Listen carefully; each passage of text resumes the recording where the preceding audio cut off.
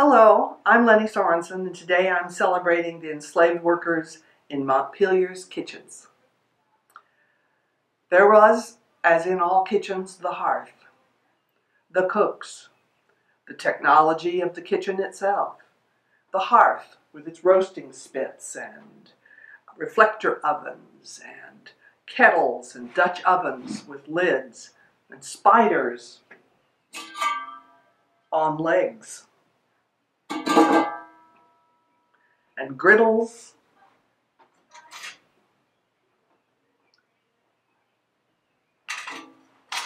and trivets,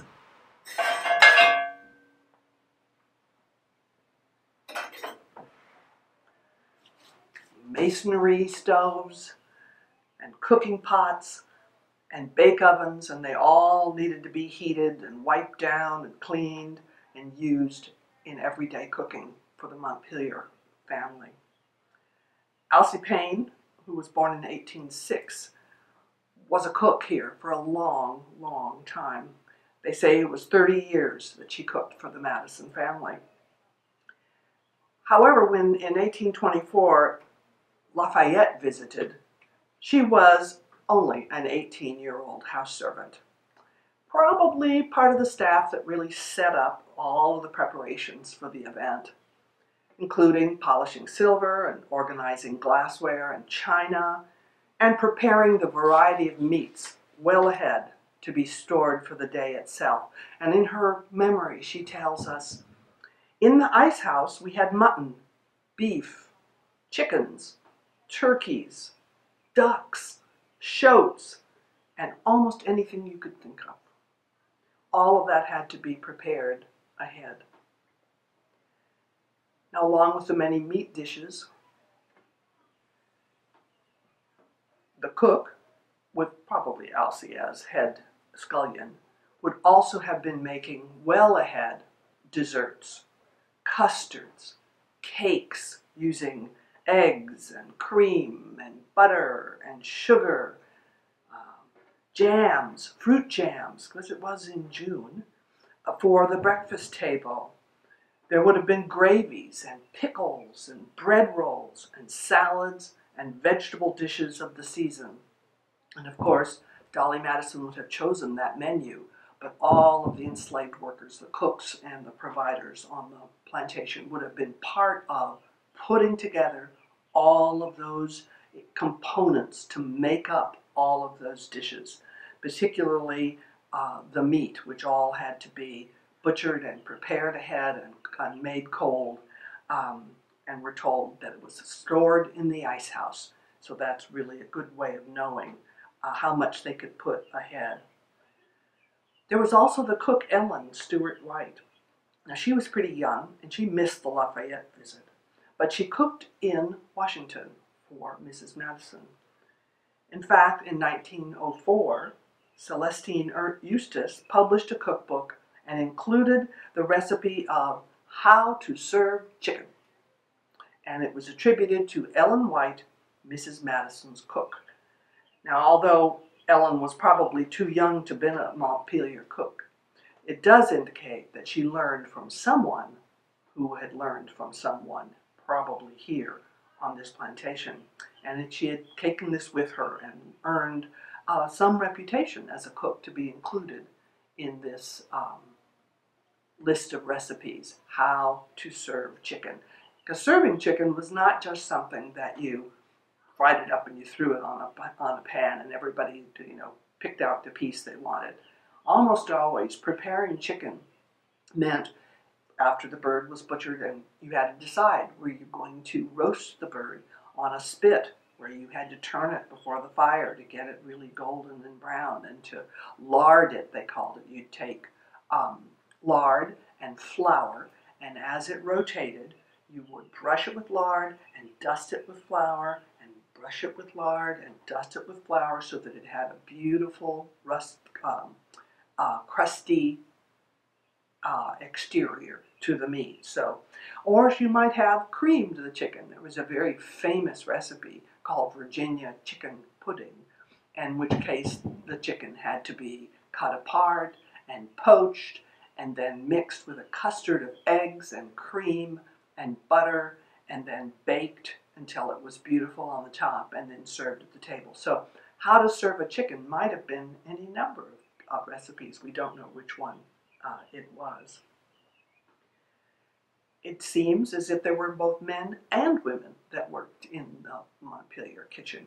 There were several kitchens, I get the idea, and food had to be, for a large group of people, probably was prepared in several kitchens here and then taken to the event or taken to the main dining room.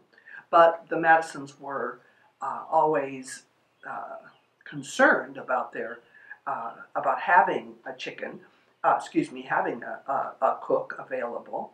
And he wrote of the heavy loss, which he called, was caused by the death of a young fellow who was educated in Washington as a cook and was becoming, moreover, a competent gardener. So there you can see that many enslaved laborers had several occupations that they might do very, very well and be called upon at different times to do. In September of 1842, Dolley wrote that she had recently lost, she said, a woman cook of great value to me.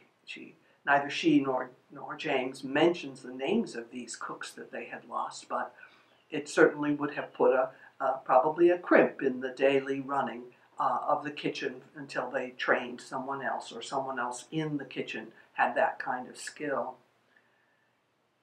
Ellen was one of the few individuals who moved from Montpelier to Washington with Dolley in the 1840s.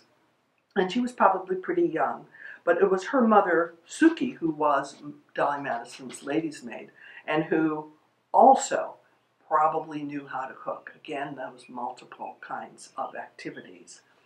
In the same 1904 cookbook is a recipe for bouillon à la James Madison, which is attributed to a cook born in James Madison's family, which of course means within the enslaved community family.